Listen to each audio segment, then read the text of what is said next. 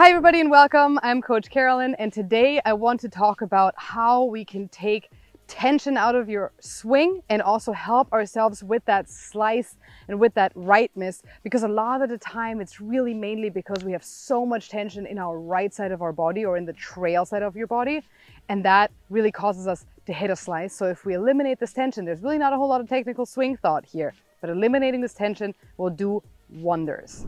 All right, so most people don't notice how much tension they carry in their bodies when they're swinging. It's hard to feel because you're thinking so much and you're thinking about the target and the outcome and the ball and the swing and 1100 swing thoughts. So tension is kind of like a natural state in the golf swing, unfortunately, and it should not be. There's the correct type of tension, but then there's also the not so correct type of tension. So we want to make sure that we get the right type of tension, which is at certain times and places in the swing, but it is not before you start swinging. So before you start swinging, and I say this to many of my students, and it's been resonating so well, and I'm so happy about that. And it's really non-technical. A lot of the time when people hit it to the right a lot, or miss it to the right a lot, I should say, with the spin, kind of a slicey miss, it's because they're so tense on their right side. So their thigh is really tense, their shoulder is kind of up, their arms really tense, and there's so much tension in that right side, and even their foot is very stagnant, and their knee. So what happens is they really block themselves from turning back because they're like, oh, how well did I hit it already, right? And you see what I'm doing when I'm really tensing up this right side, and sometimes the right shoulder is even higher than the left, which that makes you hit down on it. It promotes an out to in path, which is a slice path. So you really want to stay away from that. So instead of really feeling like you have a lot of tension in your right side, and next time you're standing at the ball and you struggle with a slice, I encourage you, relax that right shoulder. See how that does? Relax that right shoulder. Relax this hip, that thigh. Really consciously relax it. Turn that right toe out just a touch because it's going to open up your back turn a lot. And really now feel like you're relaxing that right side. Feel like you're wiggling a little bit. Make sure that right shoulder, if anything, is a little bit more back. Also, that hip is a little bit more back instead of this. And now you're all of a sudden aimed and set up a lot squarer. Sometimes I even like to just wiggle my right arm a little bit when I'm at the ball, when I'm at the setup, to take the tension out.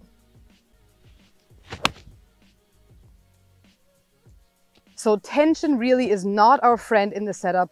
And I understand that all these swing thoughts that we're having is making that really, really difficult. But I promise you, when you take that tension out of your right side, you're going to miss it way left to the right. Another really good drill to stop missing it to the right and to take that tension out of that right side is to actually drop your right foot back a little bit. And I have said this before, but I'm going to repeat myself here in this case.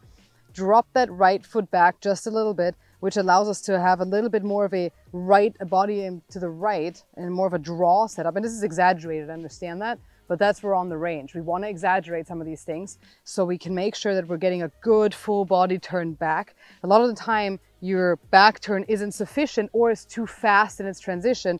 So either it's not enough or it's just too fast and you're rerouting. So really opening up that right side, opening up that trail side to actually swing. This is going to help you really hit some draws instead of those slices. Putting my foot back a little bit, shoulder back a little bit.